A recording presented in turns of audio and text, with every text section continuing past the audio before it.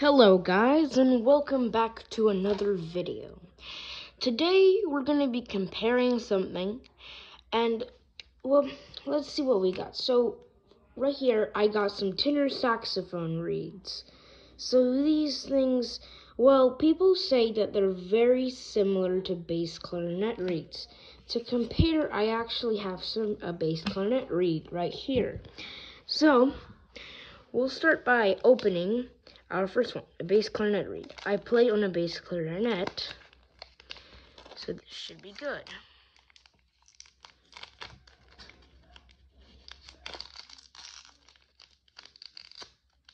So, as we can see here in a bass clarinet reed, it's got the defining features of the bass clarinet. It has the clean, satisfying reed. Right?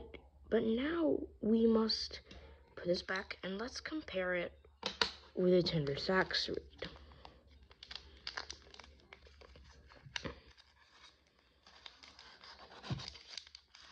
It is always intriguing to open.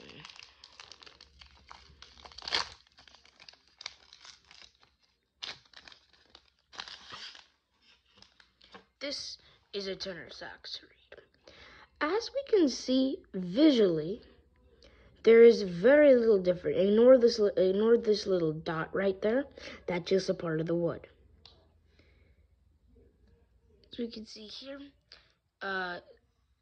they're both the same size reeds. So let's compare. Let's zoom this up to the camera. As we can see, the thickness of a bass clarinet reed on the front of it is very thin,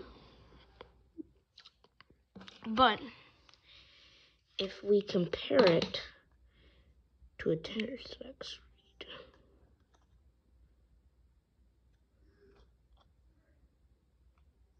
also very similar, but slightly thicker.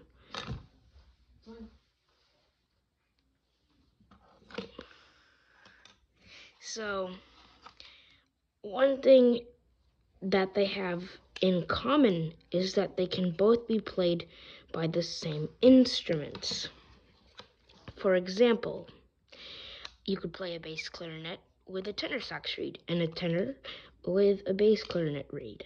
Now, this also sets a lot of confusion. So, sorry for that.